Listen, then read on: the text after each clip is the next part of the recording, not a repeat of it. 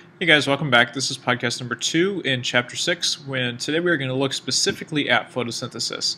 And photosynthesis is the process of producing glucose.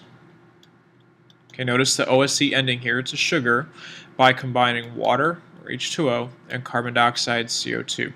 And this is a very general description of photosynthesis. There's a lot of steps that go into it, but we're going to be looking at, in general, from start to finish, what's the process, what do we get? And we can write a chemical reaction for this. And so we're looking at taking water, okay, and we need 6 waters to do this. So 6 H2O plus 6 CO2, or 6 carbon dioxides, because we need 1 carbon dioxide for every water. And we mash those together and we get C6H12O6. This is the glucose. That's your sugar. And then we get 6 oxygens floating out as part of that. And right here in the middle, that middle step, or that arrow, is representing where light,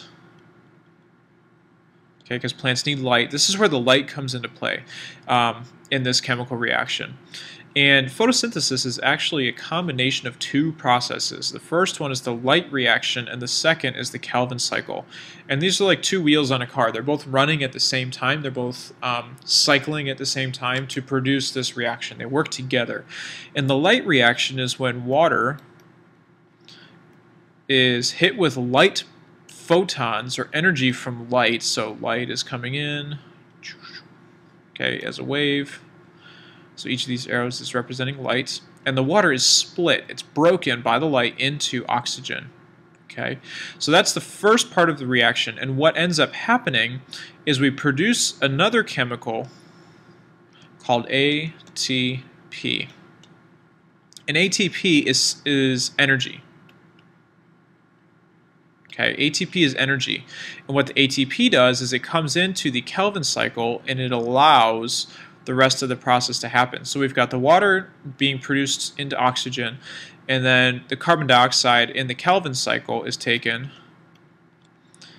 picks up some energy from the ATP, so this will slide in here, and in turn that produces glucose, C6H12O6, or sugars.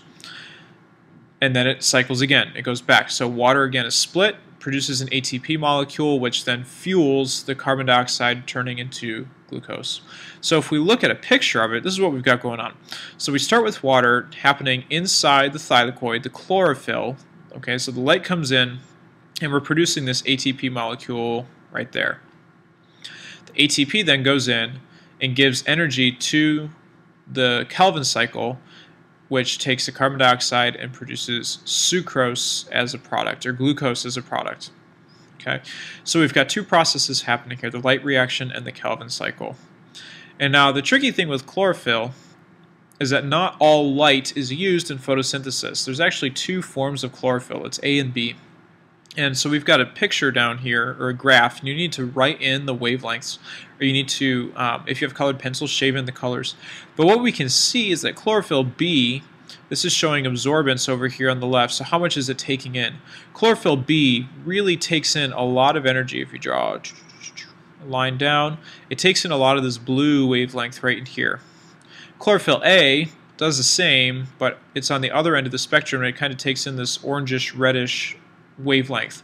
Everything down here means there's very low absorbance, so if this was 0 and 100, we'd have very, very low absorbance down here. Notice where this low absorbance is. It's right here in this green wavelength.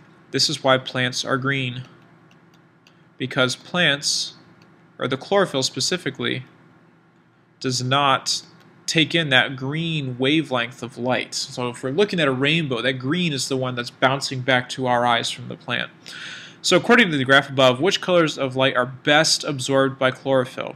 And then which color is the least absorbed? Okay, so remember, chlorophyll A and chlorophyll B both absorb different colors, so take your peak, draw a line down, and you get those colors for the best absorbed. And then which one is the lowest? And that explains again why plants are the color that they are.